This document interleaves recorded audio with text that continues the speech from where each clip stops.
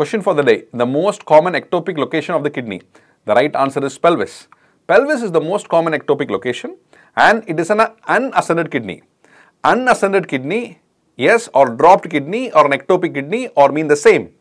Try to understand that this kidney has functionally normal, though the location is abnormal, but it is functionally normal. So, most of the situation, its only observation would be the treatment of choice and no need for any surgical correction, because all the transplanted kidney or ectopic in location. The most common ectopic location for a transplanted kidney is right iliac fossa. The most common kidney that is transplanted is left kidney, because left renal vein is longer than the right renal vein that is used for ease of anastomosis. That is the reason why left kidney is most commonly used. The most common embryological abnormality of the upper urinary tract is duplication of renal pelvis. The most common congenital anomaly of urethra is the ectopic urethra. It is hypospadiasis.